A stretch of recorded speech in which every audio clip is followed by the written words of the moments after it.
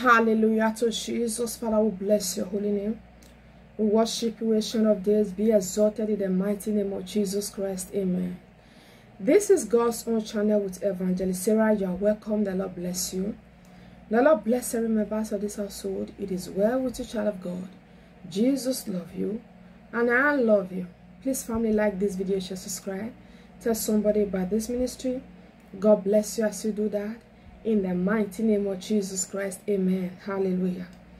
Hallelujah. Child of God. They want to oppose you. They want to suppress your voice. They want to oppose you. Hear me very well. Don't let the devil silence you. You see all the signs that you are seeing around you now. The reasons that you are getting not to let your voice out anymore. It is a sign of oppression. Spiritual oppression that manifests in the physical. You see, you that used to be so vocal about the things of God. Suddenly you are no longer vocal anymore. You that used to pray and fast and read the word of God. You are no longer vocal about. You don't even let it out anymore. You are like, I don't know. Something is not just all right. I don't know. I want to take my time. I'm off. I'm this and that. They are trying to oppress your voice. They are trying to oppress your voice. Oppress your voice. Hear me very well, child of God. In this generation, the Lord has made you a voice. God has made you a voice. In fact, a voice to the voiceless. You are speaking even on behalf of those who cannot speak. Praying on behalf of family members who cannot pray. Standing in the gap of those who cannot stand. So the Lord has made you a voice in this generation. So you must be very attentive to that voice. The enemy will use tiredness. They will use excuse. They will just tell you, sleep a little.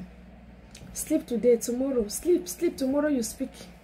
That is how they come. Sleep, just sleep. Sleep a little, rest. Rest, you are tired, rest. Rest a little, it become a habit. And the enemy will say they have won. May they not win over you in the name of Jesus. May they not win over you. Just like when somebody is fasting, that is when you are hungry. All the food in your house becomes so enticing. But when you are not fasting, you don't even care if food is in your house. Though the house is full of food, you don't have interest. Why? Because the enemy want to shut you down. They want to suppress your journey. Child of God, your voice must be loud. Your voice must be loud. Hallelujah. Your voice must be loud. Your voice must be heard. In other words, don't allow the devil to silence you. You are a voice in this generation. And all the plans of the enemy to suppress your voice, it will not stand. Your voice will be heard. I pray for you. No attack will overtake you. No plans of the enemy will be able to silence you. You will continue to be that voice that God has placed on this earth to carry his name. It is well with you. Jesus love you. And I love you with the love of Christ. I remain your sister, Evangelist Sarah. By the grace of God, I will see you again. Bye-bye.